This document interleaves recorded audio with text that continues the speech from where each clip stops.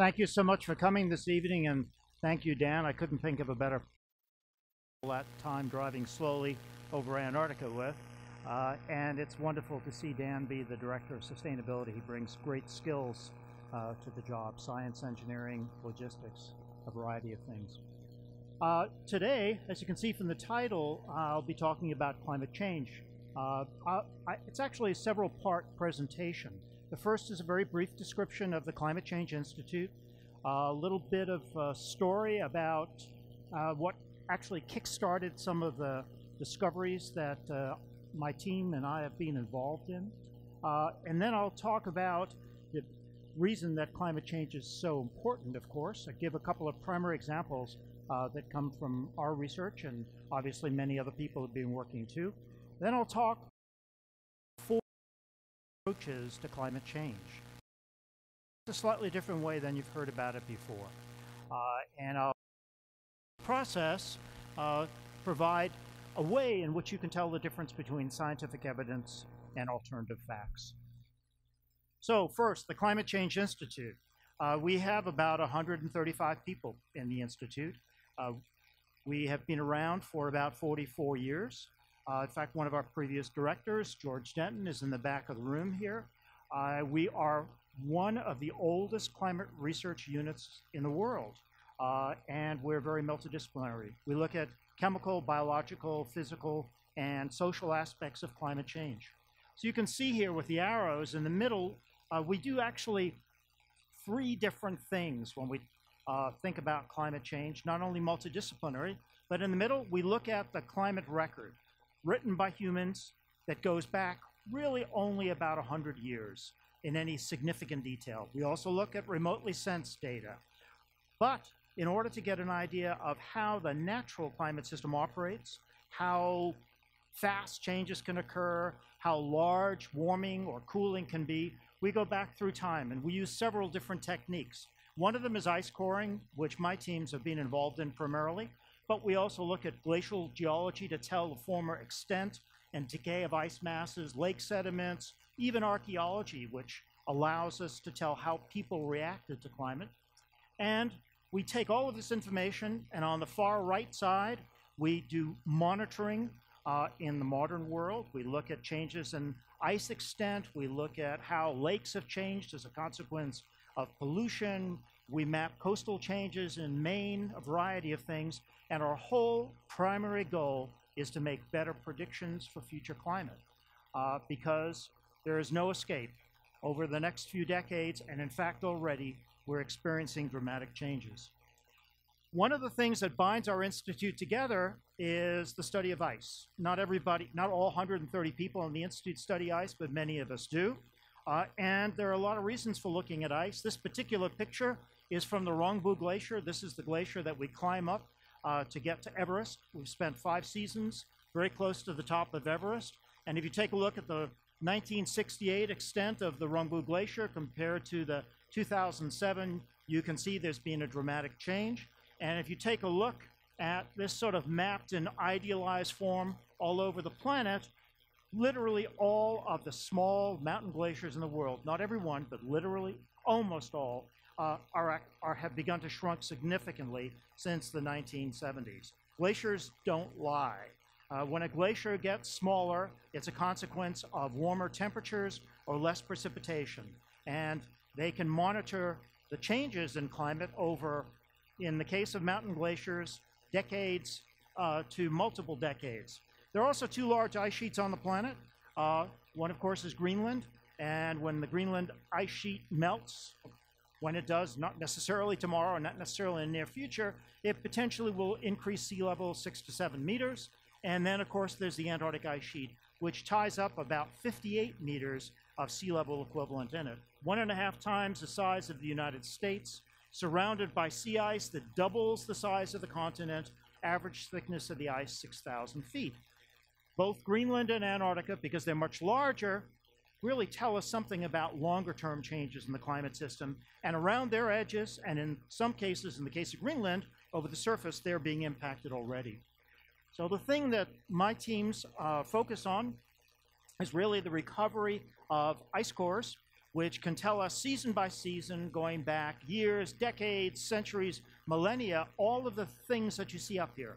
Past temperature, precipitation, atmospheric circulation patterns, and all the others that you can read up here. And I should go back here 1 second. This gives you just a very quick overview, the dots of the idealized places that my teams and I have worked all over Antarctica, the Andes, the Southern Ocean, collected ice from Mount Kilimanjaro in Africa, Europe, Asia, and the Arctic in North America. So after spending about 8 years working in Antarctica between my graduate degree and early on in my career, I decided that I loved what I was doing, but because I was working in Antarctica, I assumed it couldn't possibly have anything of value related to humans. So while I continued to work in Antarctica and do right up to this day, I thought I ought to spread out. And if you want to use glaciers to tell you something about people, then you need to go to where both exist. And certainly the Indian subcontinent is a place where there are tons of glaciers and many people.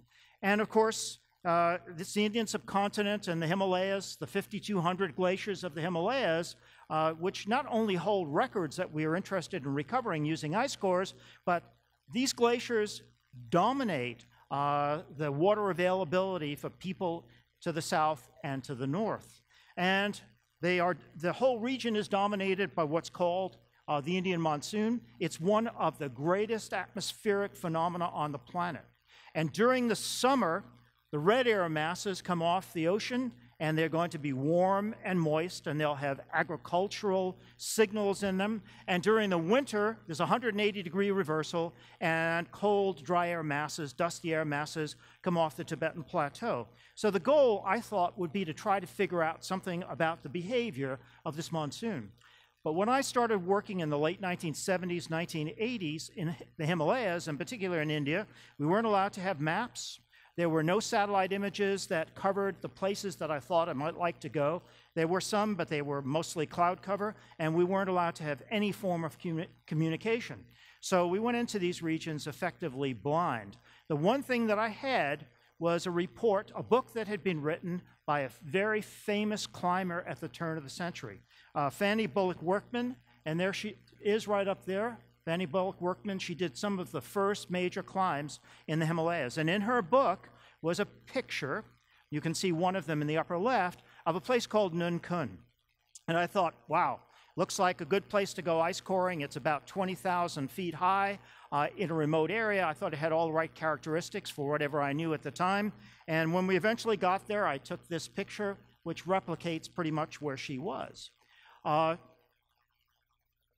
So on the way there, I had 5 students with me, and we needed help. We had a lot of equipment to carry up to 20,000 feet, went to the very last village before the glacier, and this is a place very close to the border with Pakistan.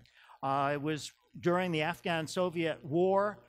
These villagers were the few people that I could find to help us carry loads up and down, and I hired 40 of them, and we had great experiences together for the next few weeks. By the end of 6 weeks, we had finally made it to the place where we were going to start working.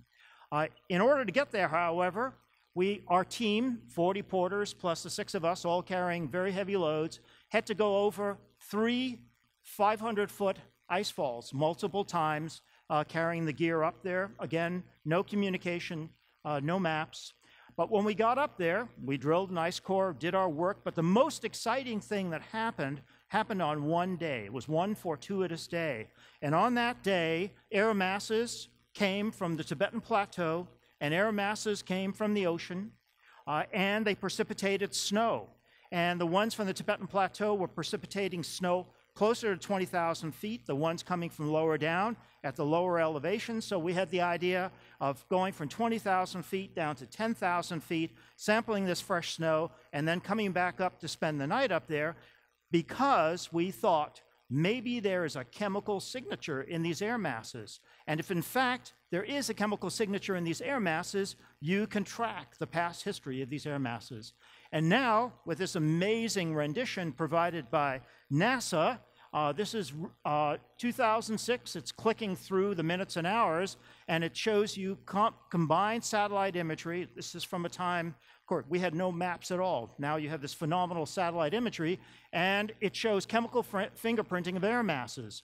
Here in the southern hemisphere, the light blue, this is sea salt that's being involved or incorporated in air masses as they make their way around Antarctica. The green is biomass burning coming off South America, the Amazon from Africa. So you make your way farther north. The orange is dust coming off the Sahara, and if you look carefully, you see that that dust makes its way all the way into the Western Hemisphere. And then in the Northern Hemisphere, the white that's circling along actually represents sulfate aerosols, pollution in the atmosphere.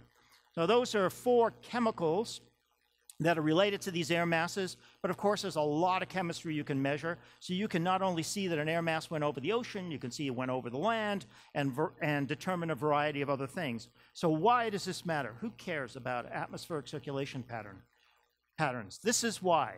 The atmosphere transports heat, moisture, and pollutants. Obviously, when the wind blows from the south, we know we're going to have a warm day in Maine and vice versa from the north. In addition to transporting those 3 very important things, of which moisture is extremely important depending upon where you live in the world, air masses also drive sea surface currents, and air masses embed their temperature signal into the ocean, which is then sustained and can be transported around the ocean. So, in truth, if we only knew one thing about the climate, it probably, in my opinion, would need to be atmospheric circulation. But of course, we would have never figured out that the planet is warming if it had been up to me. Whoops. So, I'm going to ask basically 2 big questions that I'll answer using the information that we and other people, but primarily we have gathered. And the first, and there are many questions we can answer, but I've just chosen 2 as an introduction.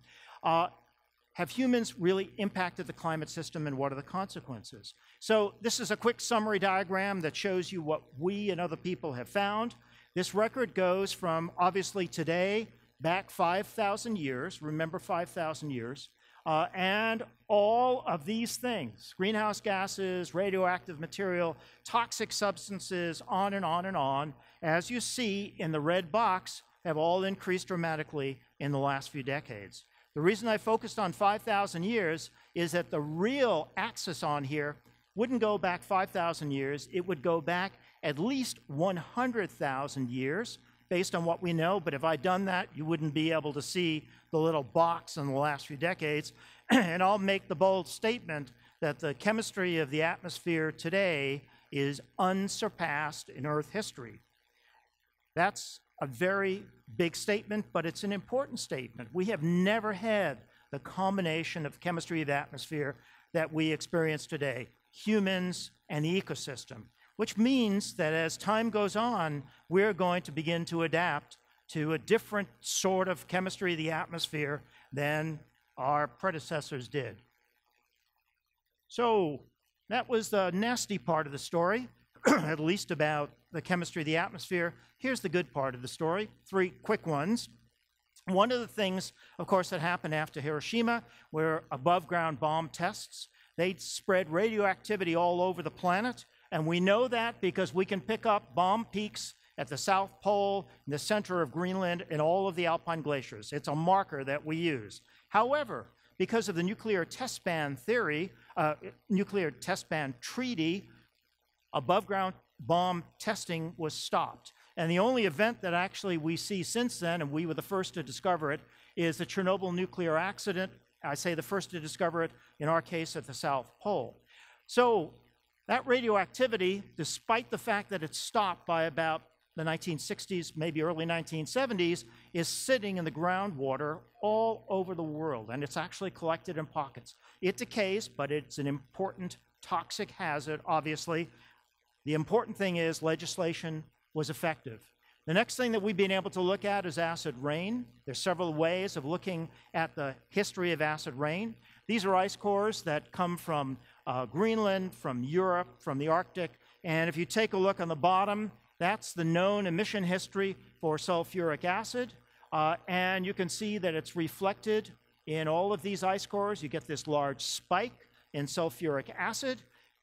And as of the advent of the Clean Air Act, or certainly by about 1980, we begin to see the levels drop substantially. Another amazing legislative success. And then the third impressive legislative success is related to lead.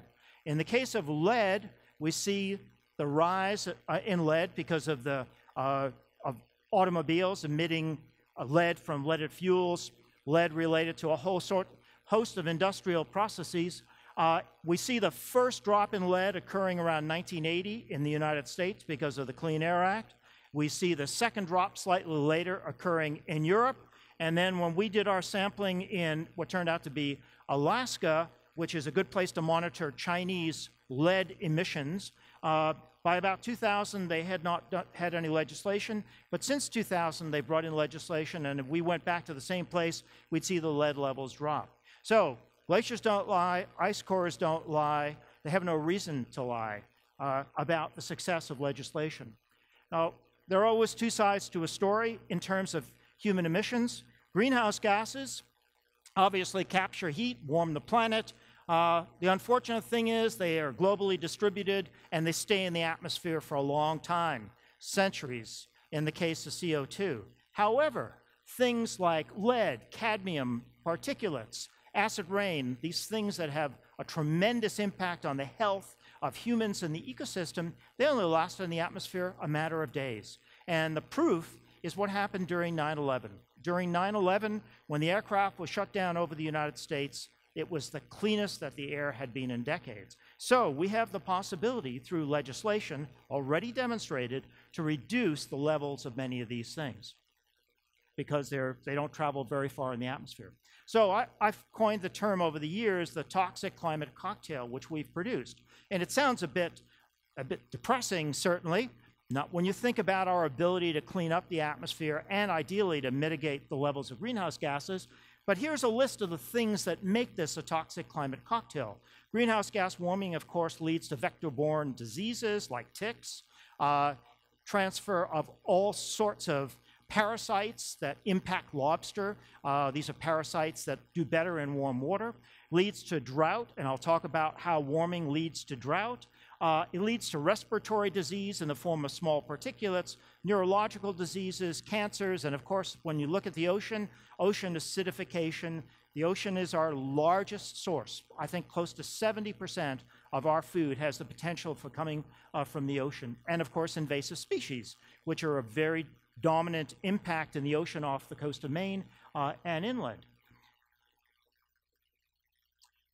So three quick examples from Maine about the impact of humanly emitted substances. One is the migration of Lyme ticks.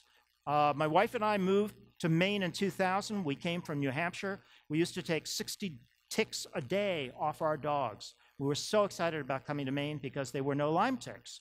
Now, of course, there are Lyme ticks migrating as a consequence of warming.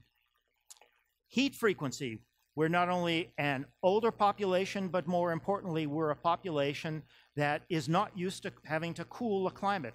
And as studies demonstrate that when the temperature goes from 74 to 79 degrees Fahrenheit, the likelihood of people being admitted to hospital as a consequence of heat illness doubles.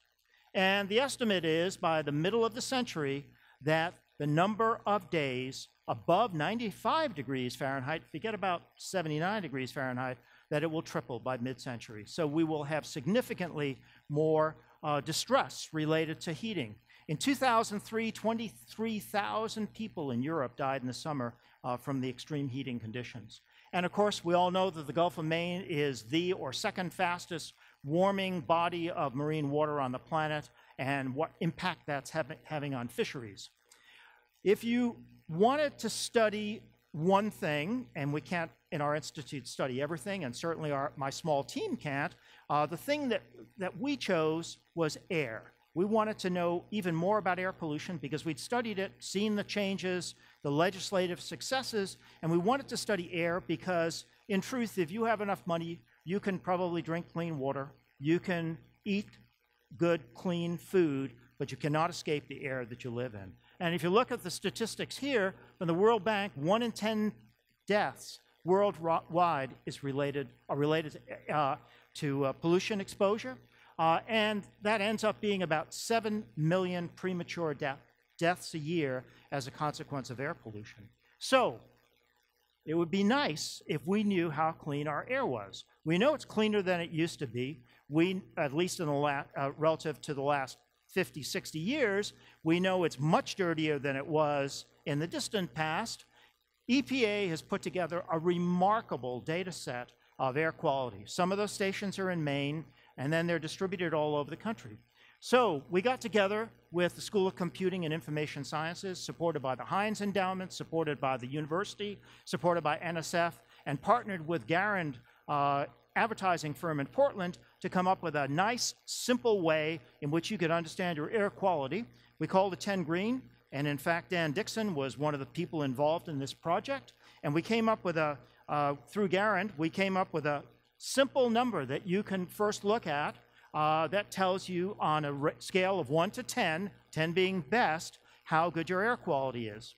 Turns out that those 10 numbers are based on the 10 EPA registered pollutants, and quite obviously things like the 2 types or 3 types of greenhouse gases are always red, which means unhealthy everywhere in the world. So nobody gets any better than an 8. So 6 is not so bad for Orono, but there is another red in Orono, and that's related to large particulates. The small particulates are actually the worst ones. So with this software, which you can access on your smartphone or any computer, you can compare Orono to Los Angeles. No big shock that the air quality is better here than in Los Angeles. But if you were thinking about looking for a great place to live and you had 2 jobs of equal quality, you might want to go to a place where the air was better, because your chances of living longer and not getting a disease are significantly increased if you live in a place with good air quality. And then you can drill down on this app and you can take a look at the distribution of, in this particular case, small particulate levels, red again being unhealthy, all over the United States, and that shows all of the stations, and you immediately find out that small particulates in the United States are in general not at healthy levels, which is one of the potential explanations for respiratory disease and possibly asthma. If you do the same sort of thing for cadmium, you will find out also that a large part of the United States has just beyond, or I should say just slightly unhealthy, if not significantly unhealthy levels of cadmium. And cadmium is critically important because it's one of the potential causes for autism in infants. Oops. So, next big question we asked ourselves, we demonstrated in one way that humans had clearly impacted the climate system. Next question is, how fast can climate change? And in order to look at this, in the late 1980s, I ended up leading a very large $25 million program. It included 25 universities. We ran for 6 years, spent 24 months in the field total, drilling from the top of the Greenland ice sheet down just over 3,000 meters, about 2 miles, right into bedrock, and produced the first and still most continuous, most detailed, annually resolved record of the climate system. Precipitation, temperature, atmospheric circulation patterns, sea ice extent, biological productivity in the ocean, on and on.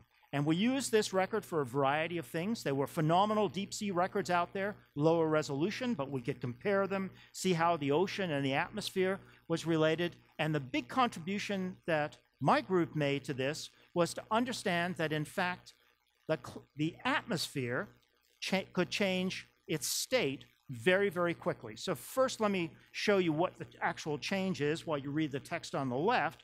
The change is as follows. This is the position of the edge of the jet stream during the summer. Obviously stays fairly far north. And then in the winter, it moves farther south. And the jet stream is the dividing point between cold air to the north and warm air to the south. It turns out that this jet stream, for a variety of reasons, which I'll show in a moment, can actually snap from one position to the other and literally get stuck there for a while. It could, for example, stay in its winter position not 3 months, but 9 months, and the same for the summer position. And in the process, It impacts storm frequency, intensity, precipitation, temperature, and it can happen in less than 1 to 2 years. If you think a political cycle is fast, take a look at climate. This is a very important finding because up to this point, the assumption was that the climate system operated very slowly. And if the climate system operated slowly, it doesn't really matter what sort of greenhouse gases you put in there, the whole system would take forever to respond. That's not the case. It can respond very, very quickly. So what causes these things? The cartoons show you all of the basic things that control the climate system. Upper left is relationship between the Earth and the Sun, and that operates on very long timescales, tens of thousands of years. But all the things with stars can operate fast enough to trigger an abrupt climate change, either by themselves or potentially together. And as it turns out, all of these things with stars, these are all things that happen in the natural climate system, but all of these things with stars are also potentially impacted by humans. Without a doubt, greenhouse gases, I'll talk more about that. Without a doubt, the way the ocean circulates heat and salt, all you have to do is dump a little bit of fresh water out of Greenland and you change that path. Without a doubt, the way glaciers expand and contract as you warm, you can get cracks along the edges, change the size of glaciers. And although humans have no impact on solar variability, it turns out that the energetic particles that come from the sun and hit our atmosphere actually impact the levels of ozone in the atmosphere, like the Antarctic ozone hole. That's a humanly derived change in the levels of stratospheric ozone. So we operate in some ways like solar variability. We can obviously change dust content, and although humans do not create volcanic events, we do, like volcanoes, give off sulfur into the atmosphere, which has a cooling effect. So you've all seen this before. This is from an ice core. This is CO2 going from its normal range, 180 to 280. By 2013, we hit 400. Here's the projection for 2100. We're beyond levels, certainly, of the last 800,000 years, which is very important. But the other thing I think that's even more important is that the levels of CO2 have increased 100 times faster than they ever have in any records that we see going back at least 800,000 years. And of course, we're introducing a new greenhouse gas. I shouldn't say a new one. Methane levels have been rising along with CO2, but we're introducing a new potential source because of Arctic warming. As the permafrost melts, more and more methane will be given off. The good thing is methane only stays 50 years in the atmosphere. The bad thing is that methane is 30 times more effective in trapping heat than CO2.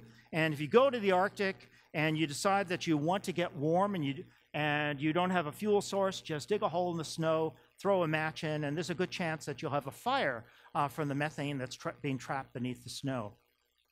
So when we think about the rise in greenhouse gases, its effect on the planet, this is one way of looking at it.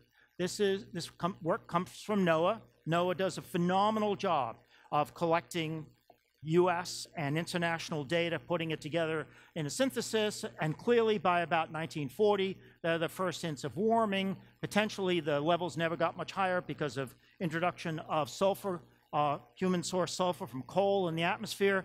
1980, the Clean Air Act kicks in. We lower sulfur in the atmosphere. Good thing, we got rid of acid rain, but it allowed greenhouse gases to begin to accelerate more. And this is the global mean view of land and ocean temperatures going obviously from 1880 to the present.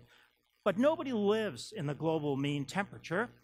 So we, and in particular, I shouldn't even say we, I should really just say Sean Burkle, who's in our institute, got all his advanced degrees from our institute and his undergraduate degree also from the University of Maine, who's now the Maine state climatologist, put together a software package that is, and I can tell you this without any sort of worry, the most superior application of large amounts of data for this purpose in the world.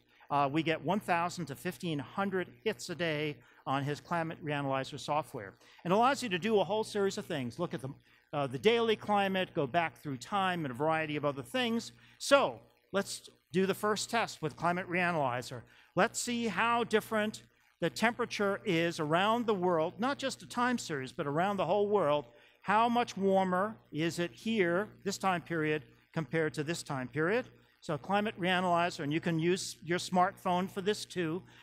Climate Reanalyzer shows us that there's a bit of warming along the edge of Antarctica. Interestingly enough, the Southern Ocean is cooling.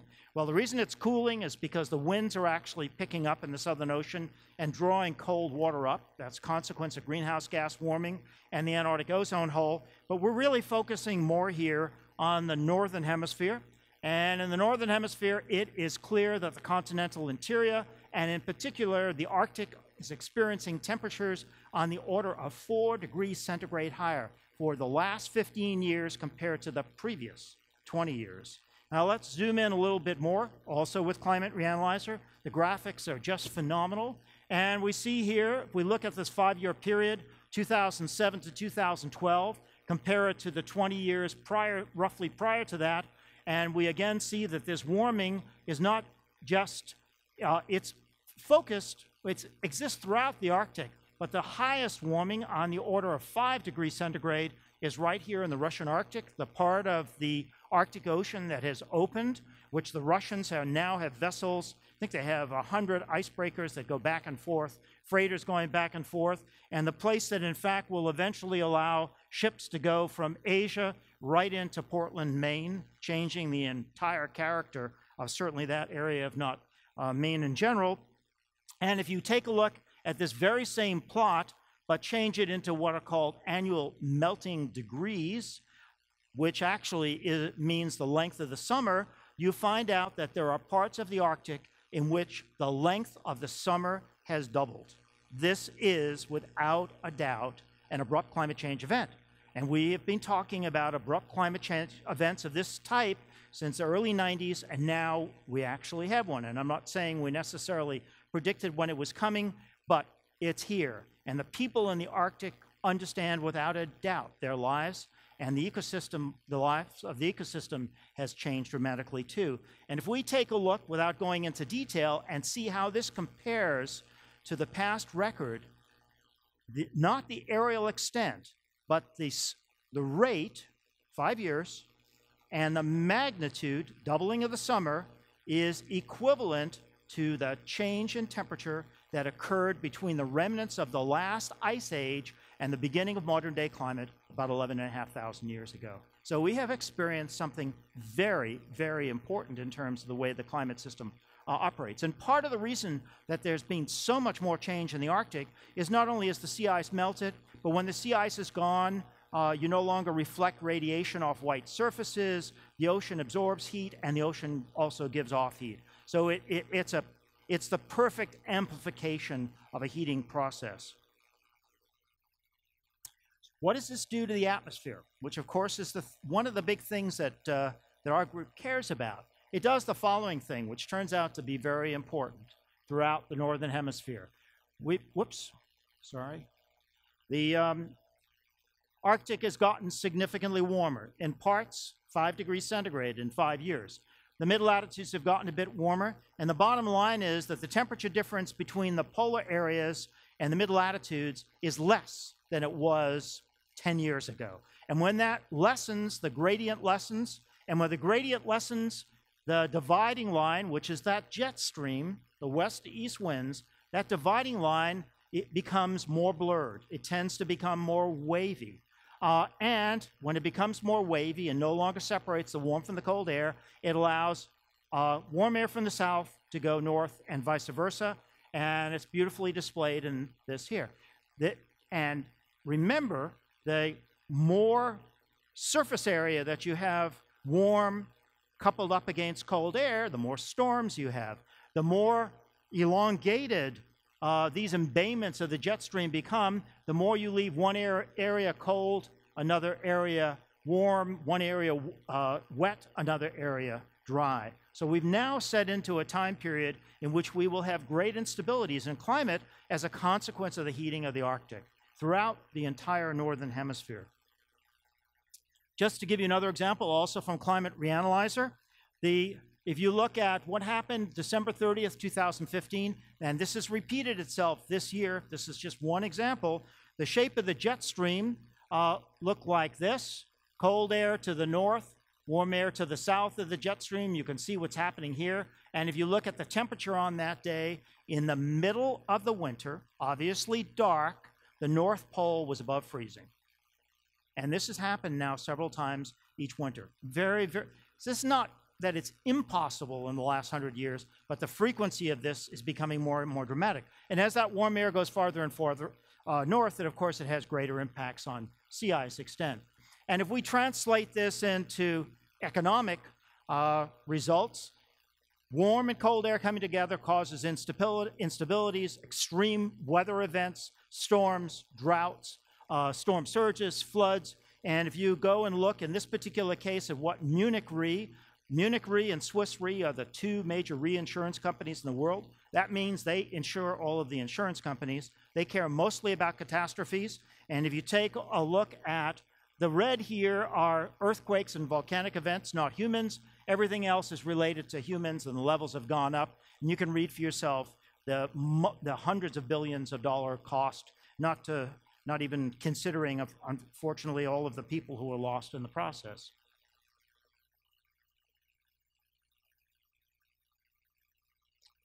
Next. Good. Okay. So I think if you start to put together some of the things that I've said, you might begin to agree that climate change is, in fact, a security issue. And I'll give you 4 quick reasons why I consider it to be a security issue.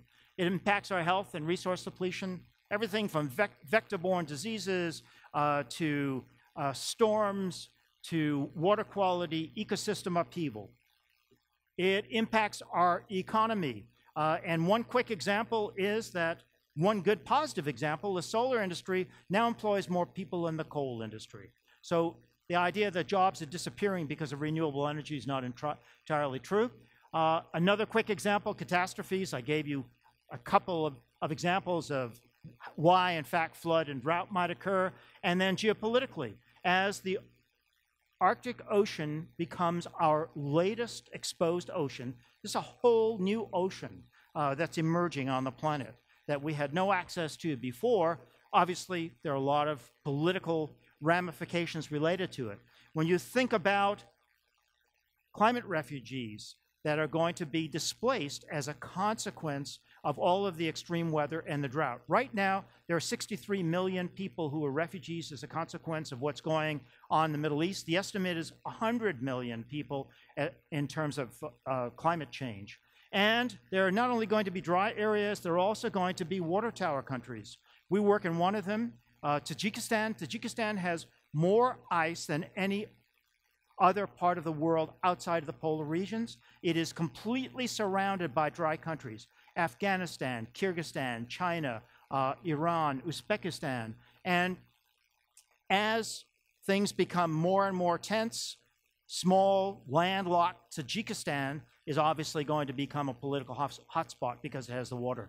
The other place is Lesotho. Lesotho is in the middle of South Africa, a very dry country, except for Lesotho in the middle because it's very high, gets a lot of rainfall. They sold all of their water resources to South Africa. Now the levels of rain coming into Lesotho are dropping off, and they're having to buy their water back from South Africa.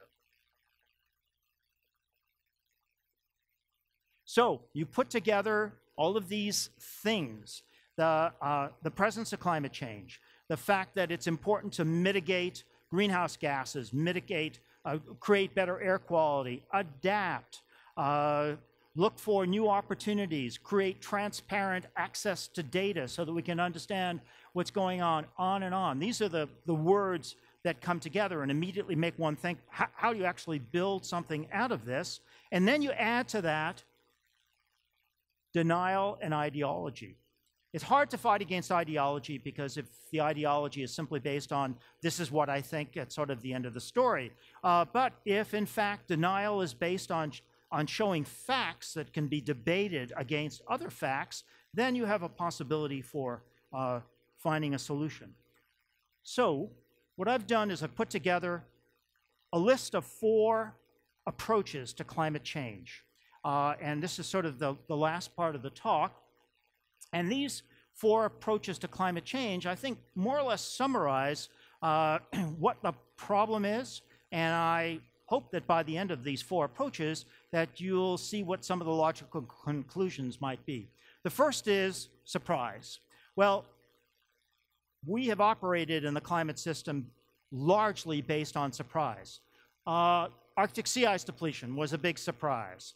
The acid rain was a big surprise. Antarctic ozone hole was a big surprise. And everything else listed on here was a big surprise to us. And that's simply because it crept up on us. We didn't understand the system well enough, and we didn't have any experience. We didn't have access to the large amounts of data that we have now. But in some cases, the red stars, there have been legislative successes. And in the case of the lighter colored stars, this being legislation, it has been successful, but perhaps not perfectly successful. Some areas obviously still have bad air quality, and we don't legislate against all forms of air pollution. So surprises are out there. They'll perhaps continue, but if we can reduce the likelihood of surprises in the future by understanding what's going on, that would be much better rather than reacting to a surprise. So the second of the climate approaches is a super substantive approach. For the last roughly 20 years, the Intergovernmental Panel on Climate Change has come out with a report about every 5 years that is a consensus report bringing together many, many people.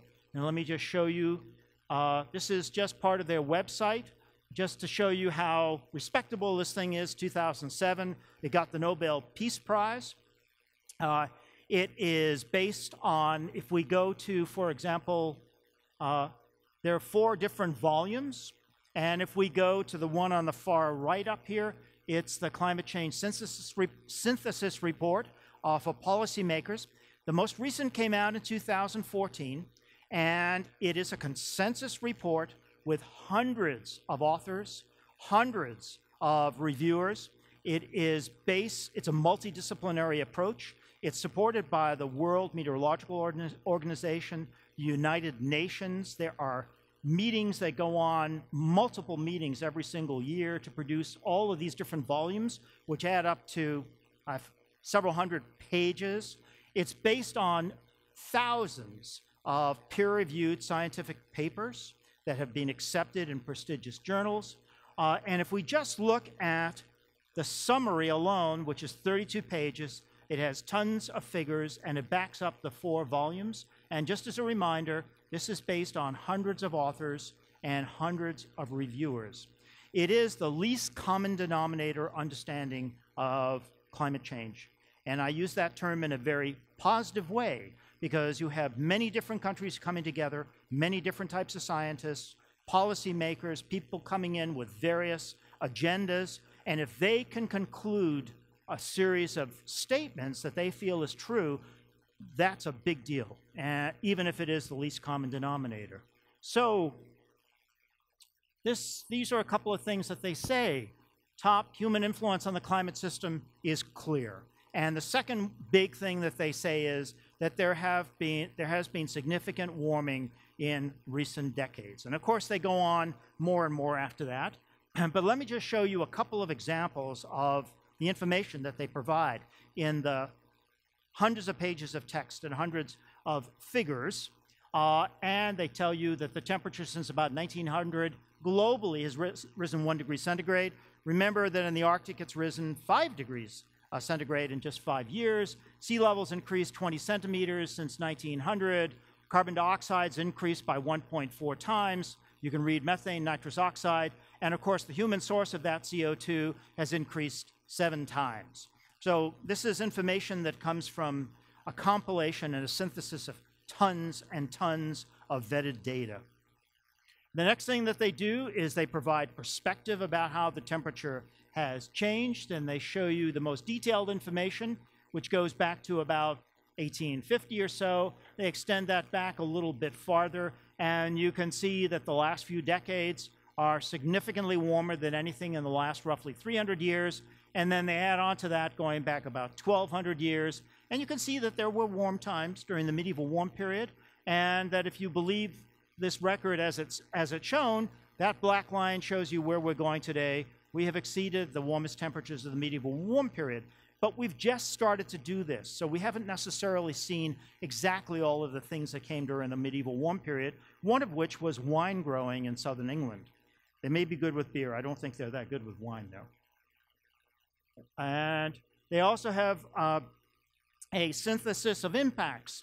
Again, this is only in the summer report, and I won't go through any details here, but they obviously break down the impacts in terms of glacier changes, biological changes, human and managed systems, food production, livelihood, how these have been impacted as a consequence of climate change, humanly induced, largely humanly induced climate change.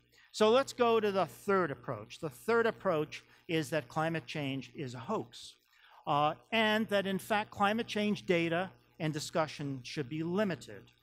So let's take a look find a way in which we can actually compare in some sort of apples and apples. How does the IPCC compare to what, in fact, climate change as a hoax compares? And as it turns out, there's a report that came out from the Heartland Institute.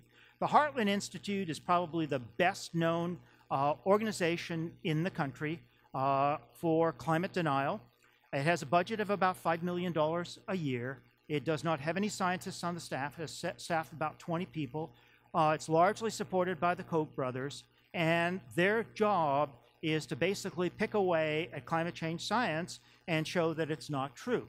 So they came out, 2014 was the last IPCC report, and they came out in 2015 with this report. It's called the NIPCC.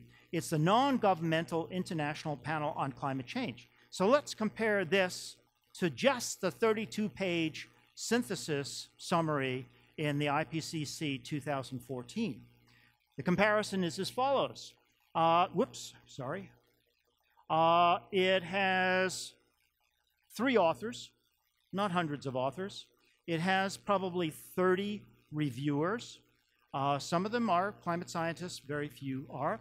It has 3 figures compared to hundreds of figures. And it has 250 references compared to thousands and thousands of references. And half of those references are actually in support of human impact on climate change. But what they did was they took sections out of the sentences and sort of put dots on the sides of the words that they didn't really want to deal with. This isn't the way scientists write papers. Scientists don't quote things, and particularly they don't take a phrase out of context. The 3 people that wrote it, Fred Singer, we had at our institute a few years ago. He's actually a very interesting man, but his background is that he fought the tobacco industry on behalf of the Heartland Institute, believes that tobacco is not necessarily bad for you. And these other 2, this fellow has a little bit of a climate background, the other one barely.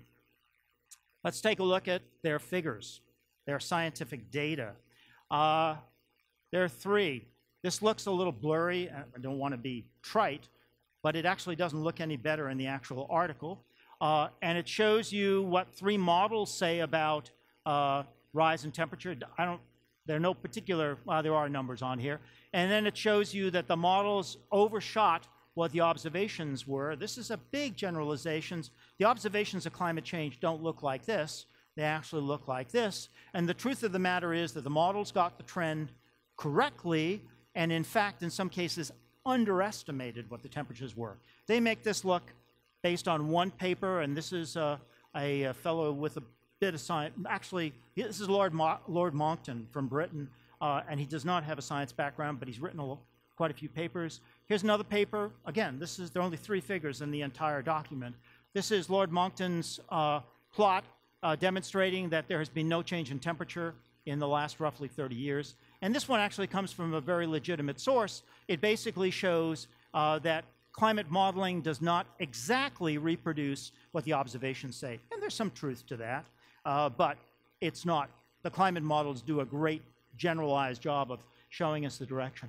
So let's take the 4 pages that they use where their primary bullet statements are, and in which they say they try to prove that the IPCC and climate change produced by humans is not correct. You can read down through all of these. I didn't want to do what they did and just take a couple of words out of context, so I give you the full sentences, but for purposes of the presentation, I'm picking two things that they talk about. One is scientists disagree, and the other one is there is no survey or study showing consensus on the most important scientific issues. Well, I'm not sure what the IPCC is, but it sure is a survey. It certainly is a consensus. I see estimates of 97, 98% of the climate scientists in the world who actually believe that the planet is warming and that humans have a dramatic impact on it. So scientists don't, they disagree, but the vast majority don't. And there is a consensus, and there in fact has been a survey, and they wrote the 2015 report as a response to the 2014. So this is a very strange statement to make. Take the next one, no global warming for, and they say for some 18 years, those are not my words. And we know what the NOAA plot looks like, and this we know is a simplified time series, but obviously the last 18 years there has been a temperature change, and if you look at the Arctic, there's been a bigger temperature change. There have been parts of the planet in which the temperature has not changed. That's because the heating effect hasn't necessarily gotten there, and because the heating, the so-called global warming, is more complicated. I shouldn't even say more complicated. It's only just beginning in the last few decades, and it's going to be a while before we see absolutely everything, or mostly everything, warming. So let's go on to the next set of statements. This statement says 1979 to 2000, rate of surface warming within natural limits. This one says 2 degrees, a warming of 2 degrees centigrade is not harmful. Melting of Antarctic sea ice is not an unnatural state. And you can see I'm going back to the stuff I showed you before. It's like, I don't think they ever read IPCC. Here, of course, is to prove that this time period is outside of natural limits, is the plot that I showed you before. If you think that 2 degrees centigrade warming doesn't have an impact, these are the projections for drought by about 2070. And we can show from our ice core records, I didn't show you the information, but we can show from our ice core records that 4,200 years ago, during a relatively warm time, within a matter of a couple of years and an abrupt climate change, there was a collapse of the Mesopotamian Empire, and that corresponded to a decrease in sea ice in the North Atlantic, which means warming. And in fact, that region of collapse of the Mesopotamian Empire, major civilization that took hundreds of years to build, is exactly where modern-day Syria, Iraq, and Iran are. And it's one, today, that drought is one of the underpinnings for the Arab Spring. And the other place that our ice core records and other people's records have been able to demonstrate there's a correspondence between warming temperatures, drought, and an abrupt occurrence is in Central America with the collapse of the Mayan Empire. So 2 degrees these were probably much smaller than 2 degrees centigrade warmings. 2 degrees centigrade warming is a very, very big deal. And let's look at melting of the Arctic sea ice, not a natural state. Well, I contend, granted, it's just our data saying that our recent sea ice extent change or decrease in summer sea ice is equivalent to what we had 11,500 years ago. Granted, it's just our work, but there are actually other ways of demonstrating that too. So that doesn't seem to make sense. And then let's take the last two. Literally, you could go through every single one of these. It's not to say that there isn't some amount of discussion related to some of these. For example, solar variability. Solar variability has a very dominant control in the climate system until greenhouse gases begin to mask that effect and solar variability effects get significantly dampened out. So yes, solar variability is important. Solar variability impacts ozone levels, but it's operating at a much lower level of magnitude than greenhouse gas warming. So their last two comments that I'm dealing with here are that according to NIPCC, we should seek broader advice than IPCC, and we should deal with real problems. So looking outside of IPCC, there are tons of other documents. Forget about the ones that come out of government. This one up here comes from the World Bank. They talk about a rise in temperature. This one does come from government. This is the Department of Defense, which has been for years now preparing itself for a warmer climate and for an abrupt change in climate. Take a look at Swiss Re, the reinsurance company, they have no doubt that the climate is warming. And also this document called Risky Business that's come out of Bloomberg also. So industry, military, World Bank, reinsurance companies. So, oh, and then their last comment, or the one I deal with real problems. I would contend that these are real problems. Now, one of the last important statements in this IPC summary is this one. And if you take a look at it, it says effective adaptation and mitigation responses will depend upon policies and measures. And this is one of the things that really upsets, in the case of the Heartland Institute, their organization a lot. Their president was pushed by an MSNBC reporter quite a while ago, and the reporter kept saying, well, you know, is it the science? And what is it about climate? And ultimately, they responded that, no, we just don't want federal regulation. I've tried to make the case that federal regulation is extremely important, and that there have been great results thus far, and obviously we have a long way to go, particularly with greenhouse gases. Now here's the really scary part. That was the best that they had to offer that I could find. It was the best comparison to the IPCC, and I think it's great that they actually wrote down and they put their cards on the table, but they're now sending out, right now, 200,000 copies of this report to science teachers with a statement that basically says, you really need to show this to your students because obviously there are two 50-50 sides to climate change. To me, this is a really important thing to understand, and it's critical that if you know science teachers, students in school, that you alert them to this. Not tell them, I don't believe we should tell them not to read it. I believe that we should tell them to look at it and compare it to the IPCC. It's a great exercise. Now the fourth actually comes from this university, our institute. It's called Climate Futures, and it is an offshoot, or I should say, it is a descendant of the IPCC, because the IPCC ends up saying that we need to think more about regional differences. They are not necessarily well accounted for. And we need to think about abrupt nonlinear change, not accounted for in IPCC. And we need to do this in order to produce effective policies. Because the things that impact us in the climate system and already impact us in the climate system are not the same all over the world. For a place like Maine, we're going to have a lot of water. I'll show you why we might not have water occasionally, but in general, we're going to have a lot of water.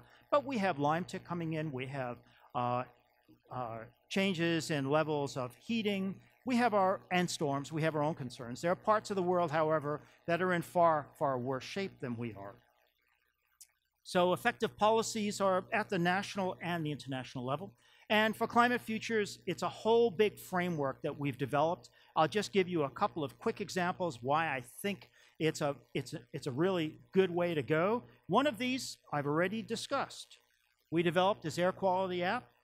Climate change is not just temperature, it's also air quality.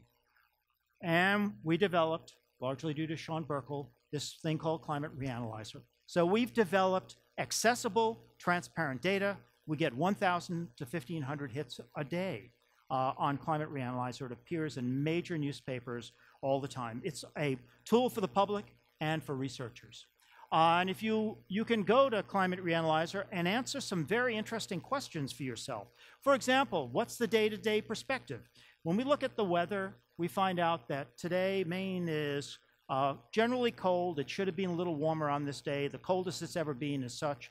The warmest it's ever been. And that's really important, and it provides perspective, but you really want to look at the whole world. And on this particular day, which is March 24th, I should have done today, we find out that, yeah, Maine was cold, as it is today, but compare it to the world temperature for those days, and the tropics, the northern hemisphere, the southern hemisphere, the Arctic, 4.59 degrees higher than the baseline, 1979 to 2000, and even the Antarctic is warmer. So it really has to do with where the jet stream is, where the cold air and warm air masses are coming in. You can get seasonal, yearly, and decadal perspective. I showed you some examples already. You can find out how Maine or the United States or any part of the world is impacted by major phenomena like the Indian monsoon that I started talking about, and also the El Nino Southern Oscillation, which is a much larger feature. It's a mechanism by which the Pacific Ocean basically modulates how warm it is. And it turns out that during an El Nino, which we just experienced last year, if you look at the correlation between El Nino and, in this particular case, precipitation, the blue tells you that most of the United States gets a little bit wetter during an El Nino. Maine gets drier, and that's exactly what happened to us just now. We went through, along with New Hampshire, a period of drying. So we likely should expect during El Ninos to be drier. And we can find out what happens during volcanic events. What do particularly warm years versus wet years? What does a longer season look like, and how does it translate? The other thing that we can do with Climate Reanalyzer, and there's tons more, is to look at a commodity, Maine potatoes. How do Maine potatoes relate to climate? So you can see how they relate to summer water availability and all the things you can read. And the answer is Maine potato production is well correlated with an increase in moisture in the summer, with increase in temperatures in the Gulf of Maine, and with westerly winds that weaken because they allow more warm air to go farther north. And that means that you get a longer fall season and better potato production. So one of the most interesting things that Bloomberg did with his team was to write a report about how corn crops will vary over Midwestern United States under IPCC suggested temperatures. And that's great, and the figures are phenomenal, but we have a way now in which if you happen not to be growing corn in the Midwest, but you're growing rice in the middle of Asia, you can actually see how rice production relates to a whole variety of climate parameters and make better predictions for the future. So here's, I think, what you can do if you choose to, based on what I said today. You can talk to people who are science teachers and students and say, you know, look at the NIPCC report. There are tons of hard copies out there. You can download it from the web, but also download the synthesis report for IPCC, 32 pages, and compare them for yourself. Which is a better scientific product, which makes more sense, which is scientific evidence, and which is alternative facts. You can look at 10green.org, climatereanalyzer.org, publicly available physical and chemical data, transparent, accessible, and beautiful graphics. You can support environmental legislation. It works, and there is no doubt whatsoever that it works. You can understand and prepare for challenges by understanding how the climate has changed where you live with Climate Reanalyzer, how air quality has changed, and you can even look at projections for the future. And if you have a time series for any kind of commodity, you can see how that might be related. And you can, if you're careful in thinking, and it doesn't matter what field you're in, science, business, policy, on and on and on, you can create opportunities. If you could predict what the stock market would do in the next few years, you'd be doing very well. I contend that we can do better in terms of predicting climate than you can predicting what's going on in the stock market. So we've entered the age of climate decision, and our actions are going to determine our health, the health of the planet, and the course of our civilization. Thank you.